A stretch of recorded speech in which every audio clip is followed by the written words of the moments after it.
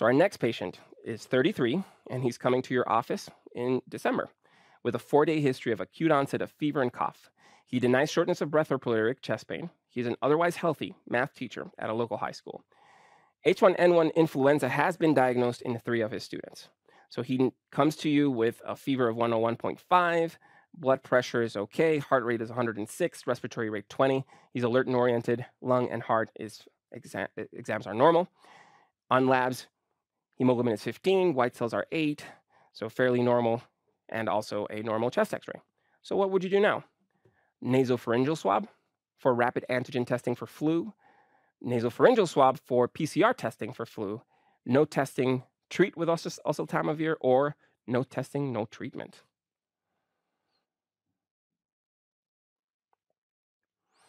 All right.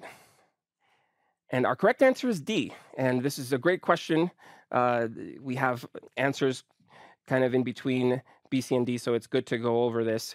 And the main issue here is this patient has influenza-like illness during influenza season with a positive contact in his classroom, actually 3 positive contacts. So the pretest probability is very high.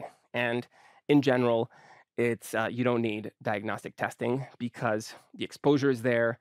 You have everything you need. So from a value-based standpoint and from a pretest probability standpoint, you don't need the test.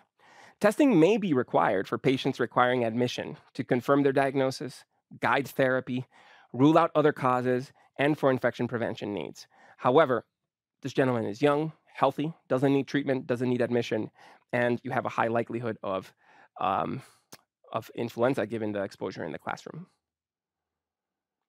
Seasonal flu is highly contagious and, of course, happens in winter months in North America. It's about 3 to 11% incidence per season. Acute fever and cough during seasonal disease has an 80% positive predictive value, which is why we didn't do the test. For testing, immunoassays were the previous test that we used, and it has a 60% sensitivity, 98% specificity. For NAT testing or PCR testing, it's 90% sensitive and specific. So the pretest probability was higher when we used to do antigen testing than the test itself. And PCR testing is better than the pretest probability, but in general, just minimal and not needed, and it won't change your management in this particular patient. Now, if the patient were older, if you wanted to potentially give oseltamivir, then the testing would have clinical utility and would change your management. So who to test? Immunocompromised with exacerbation of comorbidity, any sort of complicated infection, in patients with acute febrile illness, respiratory disease. So essentially, people that you want to treat or people that you want to admit. So what do we use for treatment and who do we treat? So regardless of duration, so there's a 48-hour cutoff to have the maximum effectiveness. However, if the patient is hospitalized, is severe enough to be hospitalized, you want to treat either way, particularly if they're getting admitted with lower respiratory tract infections and hypoxia. If they're at risk for severe disease, so long-term care facilities, advanced age, pregnancy, significant comorbidities, all of these patients can progress to lower respiratory tract disease, and you want to prevent that. So treating is recommended for those patients. Now, within 48 hours, it's basically people with less risk factors, but enough risk factors to be treated. So typically people of higher age and with some comorbidities, but not sick enough to be hospitalized. So how do you treat? Oseltamivir for 5 days. There are other medications like zanamivir and peramivir. These are typically not used unless there are shortages or other indications. But in general, oseltamivir would be your drug of choice for 5 days.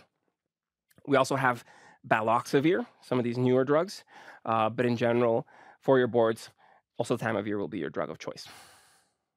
The influenza vaccine is recommended for everyone annually over the age of 6 months.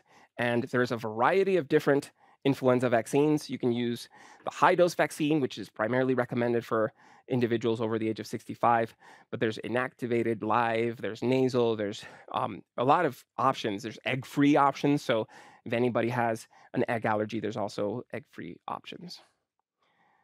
So the key points are to recognize influenza-like illness in the setting of an influenza epidemic, know the operating characteristics of clinical impression and the diagnostic tests, know in which clinical setting the tests are needed, and who to treat and what to give.